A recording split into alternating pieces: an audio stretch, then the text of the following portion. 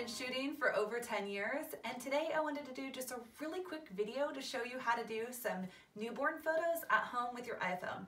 If you have another nicer camera, you're welcome to apply these tips and stuff and do the same thing.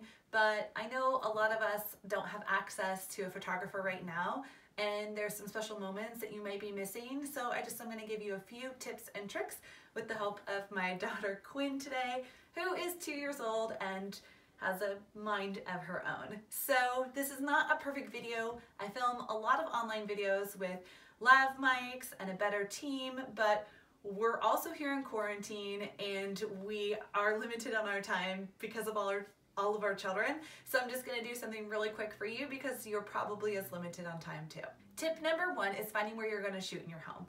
My best suggestion is to find a good window light that you're gonna use and have that come in and add in the lighting that you're interested in. Turning your subjects towards the window so the light hits their face is going to be really beneficial. We're not gonna do a ton of that in my video because my toddler's not gonna listen that well, but keep that in mind when you're shooting with adults. Tip number two is to clear the area that you'll be shooting in. It's okay if everywhere else looks like a hot mess because you're just trying to survive at this point. You don't need to clean every aspect of your house in order to do this session. You can just have just one little area. Tip number three is what you're gonna wear. You can be as dressed down or dressed up as you want. I suggest choosing colors that coordinate with each other and you don't all come in like matching black polos. That's okay too if that's your vibe, but I really recommend a blouse and leggings or a dress if you're, not everything is gonna fit right now, and that's totally okay. I'm still always wearing maternity clothes several years later. And then maybe like some creams and blushes and colors like that I feel are really timeless and they are classic and they last a lifetime and they look beautiful on your walls. Those are my children. We're not going to be doing any wild poses. It's just some gentle posing and normal wraps that you would normally find your baby in around the house. Any of the other types of poses you've seen online, if baby's in baskets and hands like this, those, please leave those up to professional photographers who take newborn safety very seriously, as do I. So these are more lifestyle, just a chance that you can get a few adorable pictures of your baby during this time because we know how quickly it goes. Okay. One of the things that you want to do before you start taking your pictures is you want to prep your baby. So you want to make sure that your baby is fed and changed and in the outfit that you want them in. I personally love a swaddle because they will stay asleep and you can get more photos that way. And then I like to unwrap the swaddle as I go along where they're already like laying really nice and quiet. And then you sort of unwrap the swaddle and they stay asleep in that spot. And then you can get their little fingertips and their toes and things like that. And if they do wake up, that's okay. You can get a couple of wake shots, which is also really sweet. But an awake baby that is not swaddled is kind of wiggling around and it's just a lot harder to get those beautiful images that you see online.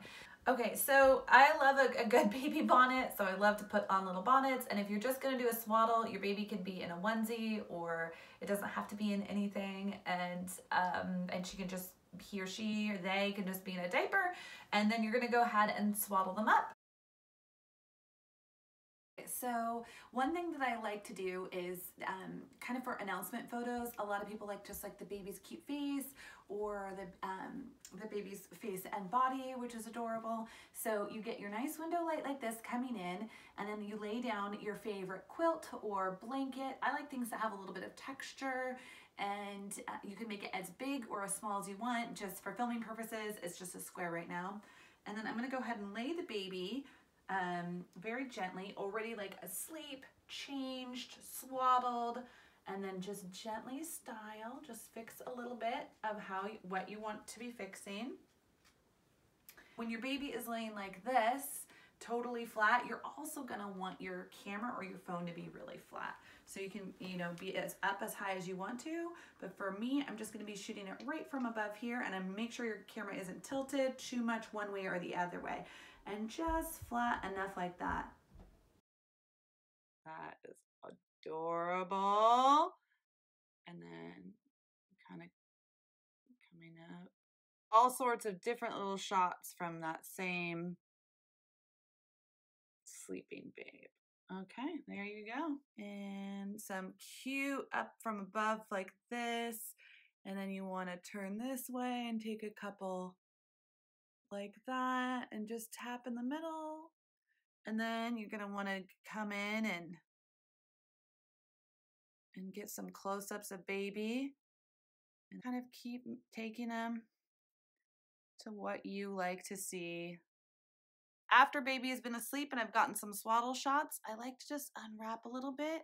Sometimes baby will stay asleep, but and sometimes they won't. Sometimes we'll get some cute stretches in while you're unwrapping and they're stretching. Maybe your partner takes some photos, and don't worry if you miss it. But I think this is just a cute little organic way to show a little sleeping babe.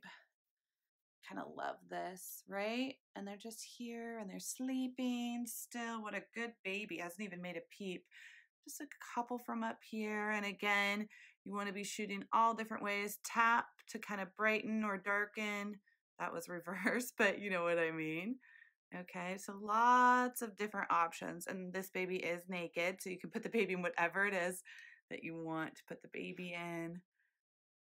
And it's just that easy. And then one other thing that you can do too is kind of, turn the baby into that yummy light.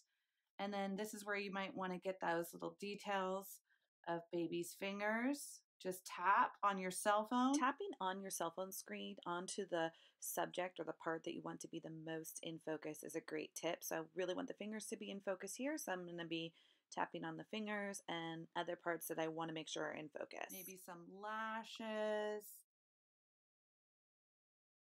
Just try different angles and different little ways of doing it, and then maybe you come down and get like little toes. Okay. One more pose of baby alone before we move on to taking photos of baby with parents or siblings is to lay down two little pillows like this and then put a blanket over them like so. And you're making sure that this window light that we had before is aiming right here. And it's kind of cheesy, but then go ahead and just place baby right here on the side, nice and cozy, fast asleep, hopefully. And then just adjust as needed. And sometimes you can take their little hand out, put it right there. This baby is not gonna do that. Come on in, and you're just gonna get that yummy light right on baby's face. And then you can come in and get those details again. And it's just a little bit of a different way to take the photos. Now, these aren't going to be as gorgeous as, hiring someone who has that beautiful, smooth baby beanbag, but this is the next best thing, and it's pretty adorable. And again, we're not looking for these to be perfect. We're just looking to capture some memories with some good lighting of your baby. Okay, and then again, trying out a bunch of different angles and getting in nice and close. Very sweet. Okay, great. Now it's time for you to get pictures with your baby while holding them gently in your arms, and for you and your partner to trade off taking pictures of each other. Go ahead and sit on a bed or on a nice little chair. And in my case, my toddler insisted that I hold all three of her babies for these photos. Go ahead and turn your babies just a little bit, elbow under their heads, okay? And then what you'll want to do is a couple looking down too. Just go ahead and look at your baby or babies. Smiling, okay? You bring your babies in close, nuzzle them for a picture. Smell all those beautiful heads. Now, if you have a partner that you might not trust their skills, you could always set up a photo and do a self-timer, but that's really difficult when you've just had a baby. So just, give grace to your unskilled partner and hope that maybe there's something in there that has turned out. Okay, and then you'll want to switch with your partner. Then go ahead and have the other parent, if there is one, sit down and hold the babies, and you'll take the pictures. Right here. Okay, and where's your babies? Oh my goodness, okay. That's okay, baby's okay. Baby's okay. Here's your baby's eyes. Right here. And where's your baby's head? Right here. Oh, and can you sing your baby a song? You can tap on it here and then scroll up a little to brighten it and lighten it. Okay. Can you burp your baby? And then you can do a couple this way. And these are great lifestyle photos. Gentle to your baby.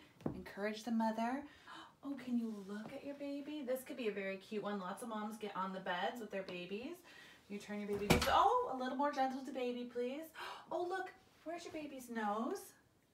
Yeah. And then can you whisper something into your baby's ear? This also works. That's called mom skills to save your baby's life. This also works for sibling photos. So if you are trying to get some photos with the siblings together, asking the siblings like, where's baby's eyes? Where's baby's nose? Bribing with cookies. We're doing some bribing right now. When you're working with another adult partner, you can just, it's easy, but when you're working with like a toddler or sibling, don't panic too much if they're only in there for 1 second. You only need 1, 2 pictures, and that's really all you need in the end to have the memories that you're looking for. It just doesn't have to be perfect. A lot of times we want perfect. So it is what it is. You just do the very best you can with what you're given. Editing can be a little tricky. A good way to support your photographers right now where we can't work, we are a non-essential business and that's great. Send out your photos that you take to your photographer and offer to pay them to edit them. If they're not being shot in RAW on a nice camera, they're not going to be as highly edited and as high quality as what we have on our equipment. But if they're shot on iPhone, it's still pretty good, and your photographer can finesse it enough and fix certain things, baby blemishes and lighting and things like that, in order just to make these memories a bit more polished for you during these times. So don't be afraid to reach out to your photographer that normally does your photos and ask them if you could tip them or pay them or something that supports them. And plus, how in the world are you going to have time to edit photos when you're taking care of a newborn and watching Tiger King? Getting some lifestyle shots and whether they're great or not great, and being close up and far away and stepping back is a really good way to tell the story of what life was like during these moments. So you can pull back really far, get the shot, and then you can just also come in really close, see what the struggle is. Amazing. And then just do your very best. You have just a cute little setup room. You can also do something like this and turn baby's head just a little bit more. Just turn baby's head onto the side just a little. There we go with cookie crumbs. Kind of get rid of that. And then shoot from there. Also, encourage your partner to take lifestyle photos of you during the day and these little memories, because around the house, you nursing, or maybe you're sleeping with all of your children. Are you going to sleep? These are really beautiful moments that you can easily have your partner record for you on a video or on pictures. Thank you so much for watching. If you have any questions, please reach out to me anytime. And if you did take pictures after watching this video, send them to me. I would love to see them. I love seeing everyone's new babies, and just hang in there during this time. Give yourself grace.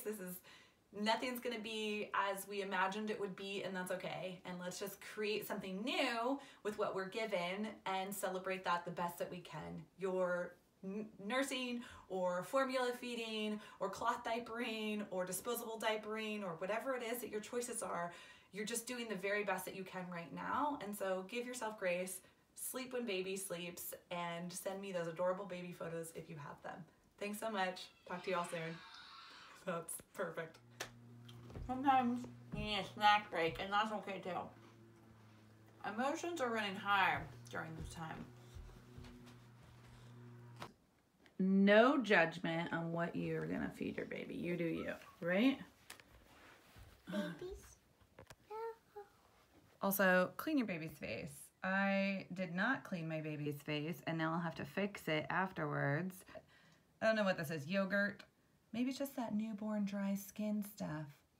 But clean the parts that you can clean. And leave the rest. Like if your baby does have dry skin, you don't want to peel it off, that's okay. A lot of it's really natural and you can just leave that. And you can hire someone else to edit it if you did what I did or if your baby has dry skin. So don't worry about it too much, okay?